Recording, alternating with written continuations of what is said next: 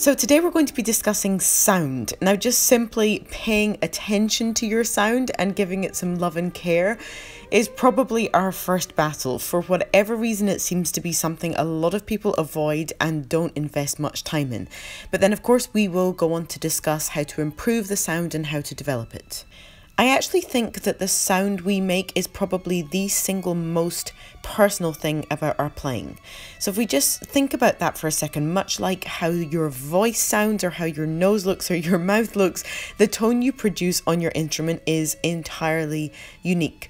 Now, I think sometimes when we're searching to improve something that's so personal, we end up asking ourselves some questions that can be a little bit uncomfortable, or at least they should be a little bit uncomfortable, because actually a question like, what do I want to sound like, is not all that far away from a question like, what sort of person do I want to be, or who do I want to be, or actually who am I? So I could imagine that for some of you, it's possible that the answer to that kind of question is, I would like to sound like this violinist or that violinist. Maybe it's Hilary Hahn or Ray Chen or Yehudi Menuhin. And of course, it's great to be inspired by other people, those that are the best at what they do. They inspire us, they lift us up. But if you immediately look to somebody else's sound as your inspiration, then I think we sort of need to readdress the question itself, because whether you actually like it or not, you're only ever going to be one person. Of course, that person is you, and your sound is only ever going to be your sound. So as much as we want to look outside of ourselves and get inspiration, we also equally have to address a level of acceptance, both about ourselves and the sound that we make. And we have to kind of work on developing it and deepening it from that perspective. So we're just going to go through all the various things that have to be taken into account when producing sound and developing your sound. Of course, bow hold is paramount.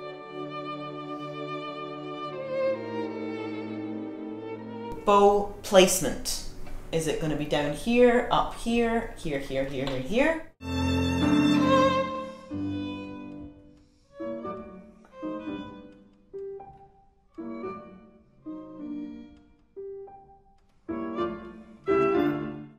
Bow angle. Do you want the bow shooting off that way or coming that way?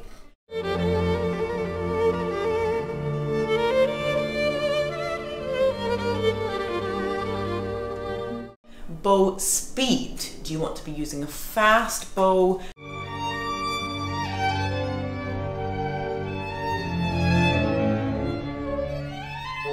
Do you want to be using a very slow, controlled bow?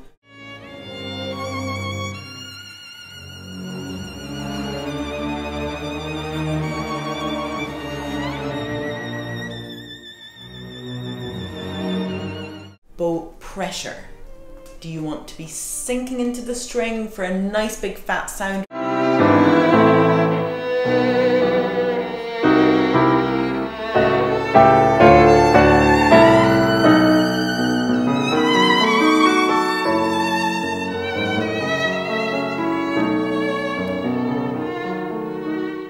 Or do you want to be hovering over the string, just creating lots of air and lightness?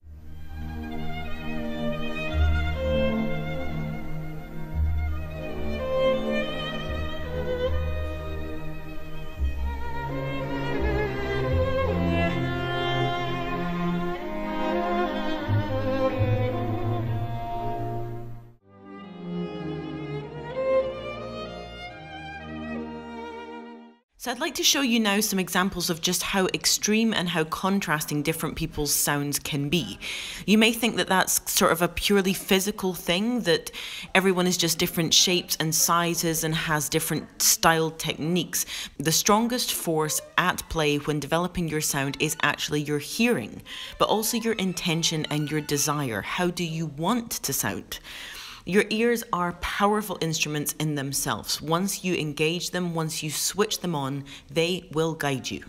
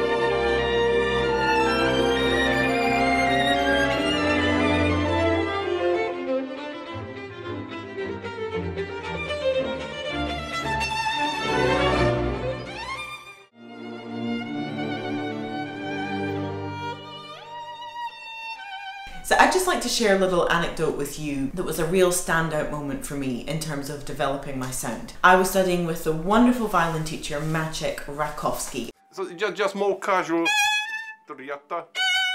Yeah. Then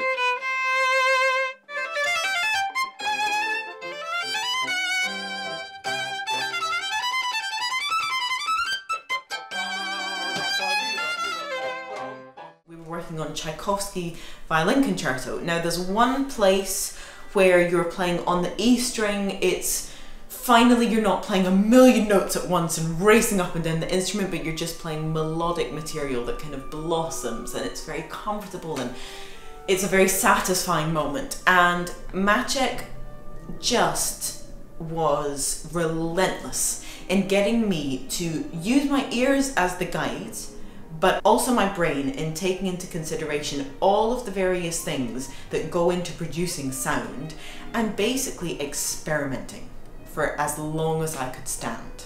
Obviously, I'm using Tchaikovsky Concerto as an example, but this can be applied to any piece you're working on.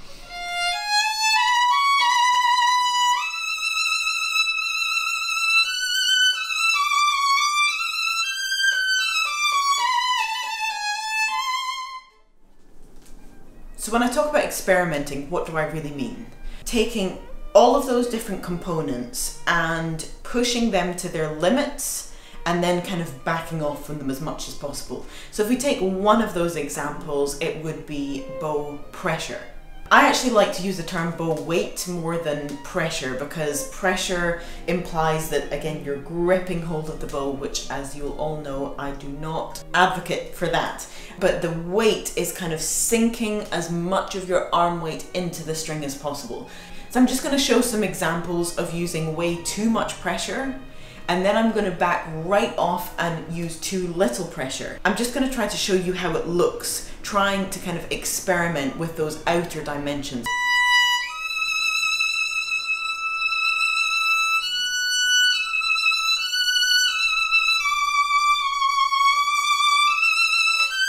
So what I'm doing when I do that is trying to feel the resonance of the instrument. So it's almost like if you're trying to get your friend to agree with you on something because you really believe in it, you're not going to do it by screaming at your friend and saying you have to agree with me. You're going to probably be a little bit more successful through explaining and being sensitive to what they think, but being sure in what you think and kind of finding a meeting ground between the two of you. That's how it feels when I'm trying to feel the vibration of the instrument, and then when I feel that it's really resonating as best as possible, then I can start just trying to apply a little bit more pressure. So I'm listening really, really carefully and just feeling the instrument.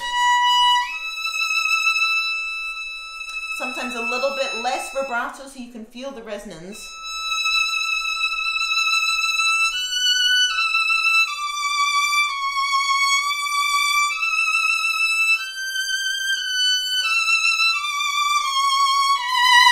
Now I'm going to go way over the top and use far too much pressure. So pressure, weight, whatever you want to call it, I'm going to basically go too far so the sound starts to strangle and squeeze.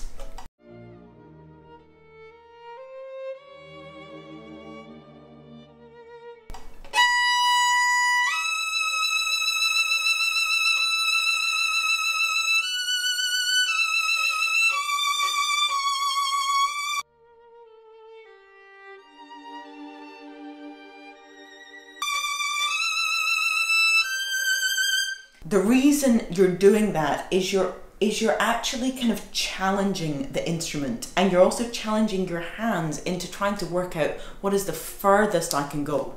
You have to know what the extremes are in order to know where you sit in the middle to make the most beautiful but projecting sound.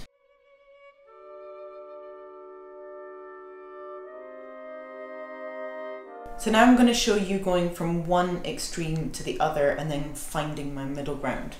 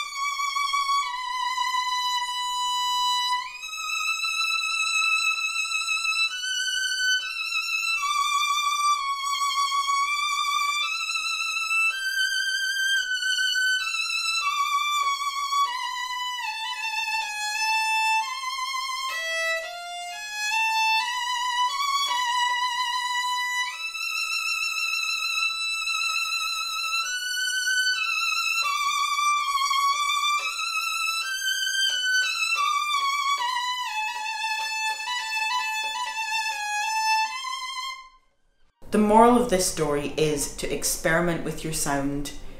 Don't shortchange your sound, appreciate how important it is and reserve some of your practice into developing it.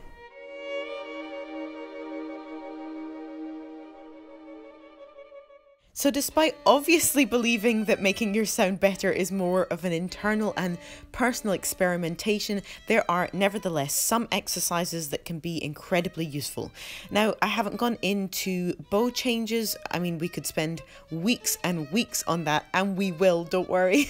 Nor have I gone into bow distribution or string crossing, but I thought I'd just share with you a few exercises that are hopefully useful for kind of more of the basics of comfort and sound production. So this is the very brave and lovely Annabelle, who is a student of my friend Laura Gardner, and she's jumping straight into demonstrating probably the single most horrible exercise of all time. I also believe she's trying it for the very first time right now. The gist of the exercise is that you're trying to use as slow a bow as humanly possible. So actually this is more like a meditation than it is an actual bowing exercise. You need to be in complete control of your breath. You need to have extreme patience. You need concentration. And you also need to be able to time yourself to see if you're improving. So get a stopwatch. So this exercise is using the good old Kreutzer number 2. I played this exercise endlessly at Yehudi Menu in school with Natasha Boyarsky, and also when I studied with Maciek Rakowski after that. It's an exercise that is endlessly useful and can be used for all kinds of different things. But in this particular one, we're using it for freedom in the middle of the bow. So the point of this exercise is to be absolutely avoiding the outer extremes of the bow. So don't go to the tip and don't go to the heel, and just stay in the middle and get comfortable. So be bold and free. Don't play too slowly or too carefully. Get all the parts of your right hand flowing and just everything nice and comfortable. So this one is definitely more annoying than the other one. We're right at the very tip of the bow, and we want to kind of utilize and waken up the fingers as much as possible. So the actual pads of your fingers are really, they've got a good grip and a good feel of the bow. So we're not hovering above the bow too much. You also want the bow itself on the string to feel really sticky, kind of like you're spreading butter onto bread. And I know that's really difficult to do because we're so far away from the string with your right hand fingers, but you have to use your imagination and just engage your right hand as much as possible. So this is definitely the most annoying one of all. I don't know about all of you, but I have struggled with bow changes, especially at the heel, throughout my violin playing life, and I have been taught and experimented with literally hundreds of different ideas and techniques.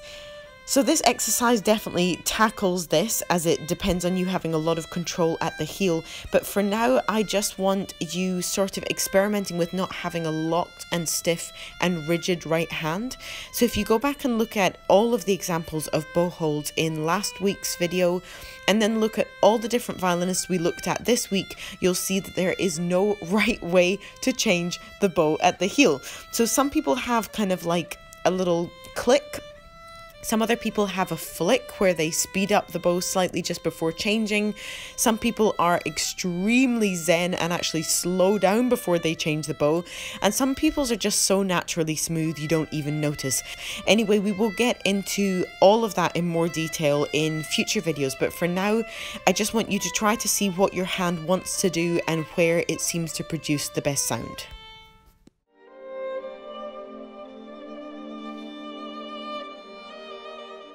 Now, I'm aware that a lot of us will actually be playing most of the time in groups rather than on your own. So for this, I would say that you have to be even more flexible and adaptable, and that relies most heavily on your ability to listen to others more than you're listening to yourself, to be extremely sensitive and to be aware of everything that surrounds you and to play inside of that sound.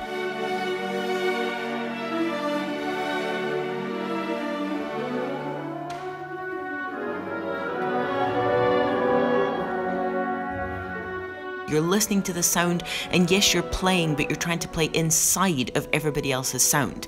Just focusing on that and concentrating on doing it will waken up your ears in a different kind of way and will guide your hands to do the right thing.